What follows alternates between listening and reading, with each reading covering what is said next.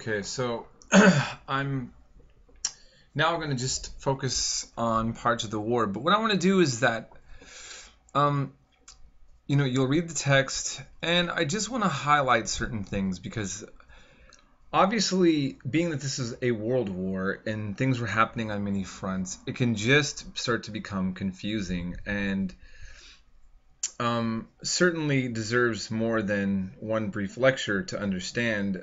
So as I usually do, I'm going to just kind of highlight points that I think I want you to focus on, and hopefully already I'm breaking you away from this Hollywood version of World War II that's I addressed in my first lecture.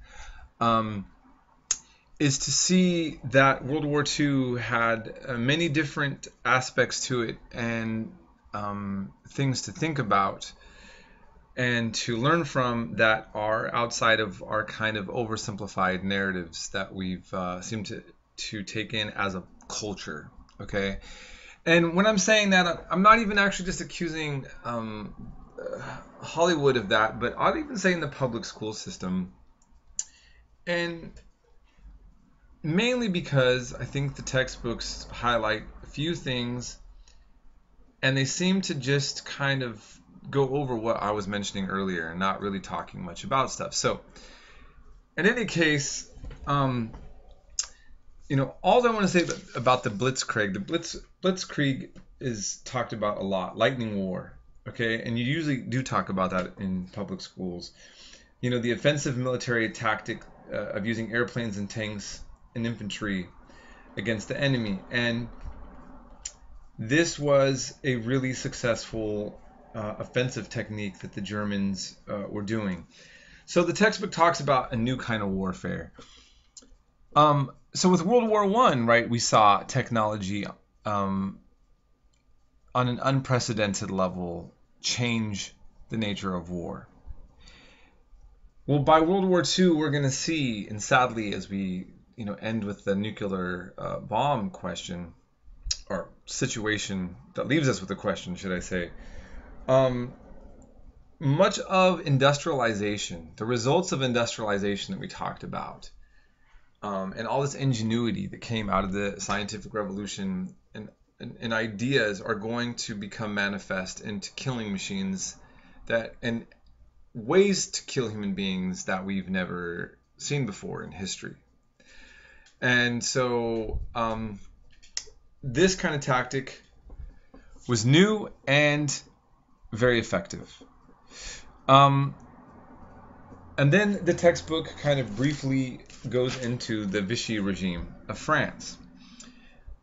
This is a regime and a part of the history that I myself feel like I would like to explore more, and unfortunately is not heavily discussed, which is when German soldiers marched into Paris and basically took over and had many French leaders collaborate with the Nazis. And so you had a part of, you had France that was militarily occupied, and then the other part, which was fully collaborated by an actual war war hero from Pétain. I think I'm saying his name a little bit wrong. From World War I. And they don't really explore, well, how could they justify this collaboration? And I'm going to show you a little clip later on of him speaking. And essentially it was unifying around the threat of communism. And keep in mind that the Nazis made their whole point to be rabidly anti-communist, anti-Bolshevik. So they often refer to it as Bolshevism, another term for the Russian communists, okay? And so I think that that's also something to be talked about, was this major fear of communism. So we've talked about that, right?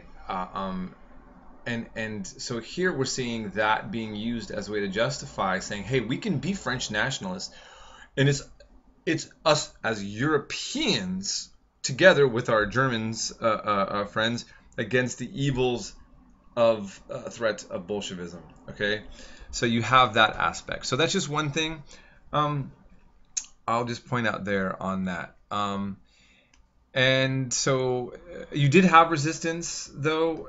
There was a French resistance, and then later we'll talk about that later. De Gaulle was going to be one of the figures to lead that and eventually be a major hero in French history. But then you have, of course, the Battle of Britain. And it was mentioning that, in the text, that Hitler hoped that Britain would accept Germany's domination and agree to negotiate a peace. And so basically the British wouldn't appear. There were no leadership there to collaborate like with the French. And so basically they resisted and had to take on this military machine, and the British suffered quite a bit for that. Okay. But then also the British were able to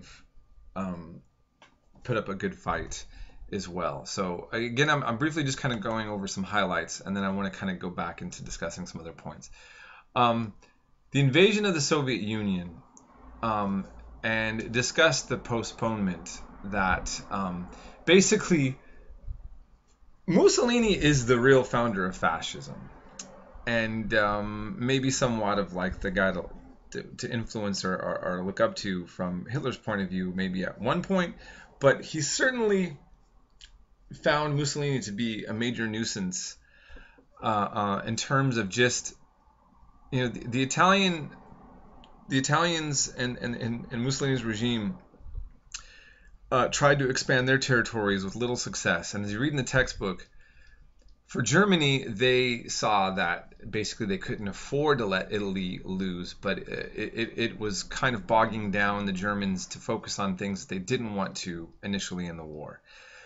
Hitler really wanted to make his focus on the Soviet Union, as you were seeing.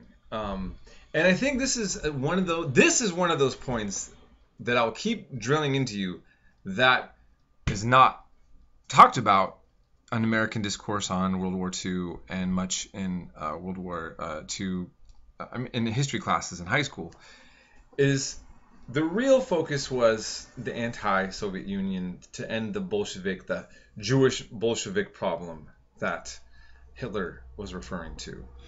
Okay, and so basically the Germans had to kind of again help fix the problems they thought with Mussolini before they could get to that. So here's a map kind of showing where things are at with Nazi occupations, where you have allied with Germany and allied powers, and then neutral nations. Okay, and so this is kind of giving you a feel. So here's Stalingrad, which we're going to talk about a little bit more. Okay, so that's a long way to go. All right.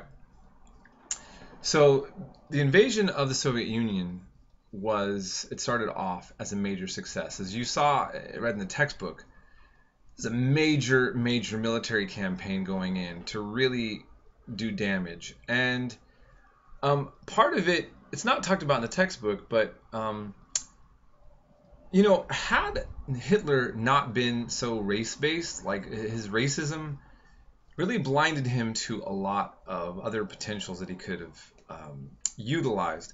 For one, the local population like Ukraine, as it mentioned, they were really wore out by Stalin. And I mean, this is something that I actually just briefly want to say. I've met a lot of people who lived in the former Soviet Union. Certain parts of the Soviet Union were better equipped, and life was better than other parts. And so, as I always mention, in LA, there's Compton and there's Beverly Hills, right? Okay, so in the Soviet Union, the concept may have been equality for all, but certain provinces really got the short end of the stick, and in other parts of the Soviet Union, life was much better. I've met people who lived in Moscow and actually thought their quality of life wasn't so bad, and they weren't that political, so they weren't into anything controversial, and they seemed to have like a semi-normal life. Then I don't think I've ever met anybody from the Ukraine that actually had anything positive to say. And Stalin could have utilized a lot of local discontent. He could have posed himself as Hitler, when Hitler invaded Soviet Union, he probably could have posed himself as a liberator and really met with some helpfulness and some collaboration. But his whole point was to very anti-Slavic. I mean, his racism wasn't just towards Jews. He had a racial hierarchy, and Slavs were also seen as low on the list. Okay, and so these people who are already treated very bad are feeling the effects of famines and some problems under the Soviet Union, are then going to be met by ferociousness by the German invasion. And basically, you're going to have the Germans overextend themselves. So they're going to start off really strong. But their atrocities are going to really alienate them, and you're going to really see the Russians pick up some resolve, and then that fatal winter kicked in, and it wouldn't have happened. Remember, if Hitler could have went at the time he wanted, he probably wouldn't have got stuck there. Mussolini, in a sense, helped the Russians by forcing Hitler to have to waste his time somewhere else and to postpone his original plans. And so by the time he gets in there, he doesn't have time on his side. And time is what's going to give the Soviets their needed edge to kind of regroup and take on this really powerful war machine. And you can imagine these Germans were going in with gear not prepared for a Russian winter. I mean, talk about really some karma. I mean, karma is not even maybe the fair word to say. But the bottom line is that as these guys came in victorious and just tearing through Russian cities, the winter came on them with some real shock. And the resistance there was going to be met. And so this is one aspect. Something else that's not fully addressed in this text that I just want to say, and I don't want to sound sympathetic to Stalin, but I think it's fair to point out. Stalin made a prediction when he was industrializing Russia prior to World War II. He did it in a very harsh way, to say the least. And he made this almost like insanely fast-paced kind of push towards industrialization. And he said almost prophetically, if we don't industrialize and have ourselves ready, we'll be destroyed by the bourgeois forces. In other words, kind of invoking what happened in the Allied invasion to Russia after World War I. He's basically saying, if we don't get ourselves together, if we don't industrialize, we will get invaded. We know we're going to get invaded again, and we need to be ready. And in fact, he was able to do that. And so Stalin, on one hand, he was starving a lot of the population. He also purged himself of a lot of seasoned military vets that were going to be a problem for him in World War II, prior to World War II, when he did all these great purges. But his industrialization plan was successful in actually helping create an infrastructure for the Russians to be able to get through this invasion. So I just kind of wanted to point that out as well. I hate these pictures because it's depressing. There's no way around it. I don't care who the bad guy or good guy. It's all humans. Just ugh. And then you see, for Russians, these are kind of a lot of the memories that they have of World War II and what happened here. So just keep that in mind. I'm going to end here and we'll go to the next section.